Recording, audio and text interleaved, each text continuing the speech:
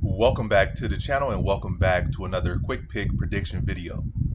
In this video, I'll be predicting the bantamweight bout between Chad Anheliger versus Charalampos Grigoriou.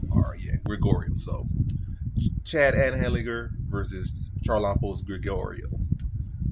Struggling with these names a little bit, but confidence level, average confidence, Charalampos Grigoriou to beat Chad Anheliger. But yeah, Anheliger is he's pushing like 40 years old. He's like 38, 37, pushing 40. Not really on the best streak. Definitely like more of a momentum pick. You got a younger fighter who's like 30, 31 versus a guy who's like 37, 38, pushing 40. And again, not on the best momentum. So a guy coming in off a contender series win, stoppage in the first round, good performance. A guy who's been struggling, like I think below 500 in UFC and seemingly on his way out. And I think Grigoriou got a good power. He's good with skill set. And Chad Anheliger is not no scrub. He's like not a guy with poor takedown defense or super chinny or bad technique. He's a good well-rounded fighter. He's a solid fighter.